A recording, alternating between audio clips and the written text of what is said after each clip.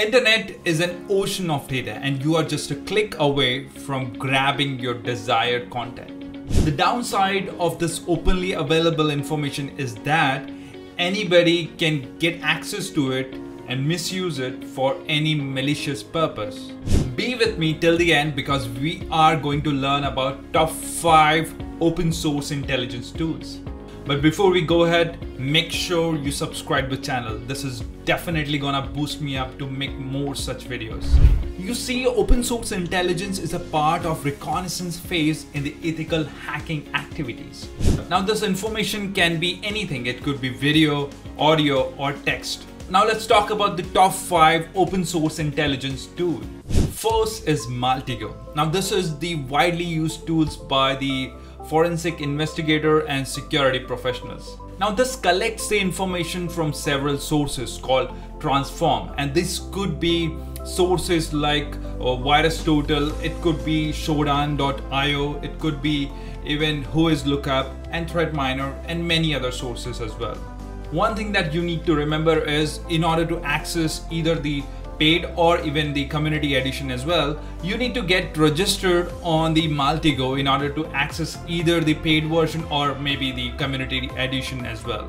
Now it gives you a beautiful graph that helps you to connect the dots. Second tool is the Shodan.io. Now this is the open source intelligence tool for all the devices which are connected to the internet. Although Shodan can be used to search in fact anything or scan anything, but majorly used to scan or search for IoT devices like IP cameras, CCTV cameras, or IP sensors as well. It monitors the network exposure and it's even developer friendly as well. You can get the API key and can integrate to many platforms like Metasploit. You can even integrate to Multigo as well. Third is the Harvester. Now this is very powerful tool for getting the email and domain related informations. It's inbuilt with Kali and you get even integrated with Shodan.io. It's inbuilt with Kali Linux and you can even integrate Shodan.io as well. Fourth is the Multigo. Now it is again a command line tool which is used to gather or used to collect the metadata of publicly available documents. It has several features that allows you to search for the document types on target, the local downloads, the extraction of metadata. Fifth is the Recon NG. Now this is one of my favorite. This will allow you to collect or gather email and domain related informations. This is very similar to the Harvester tool.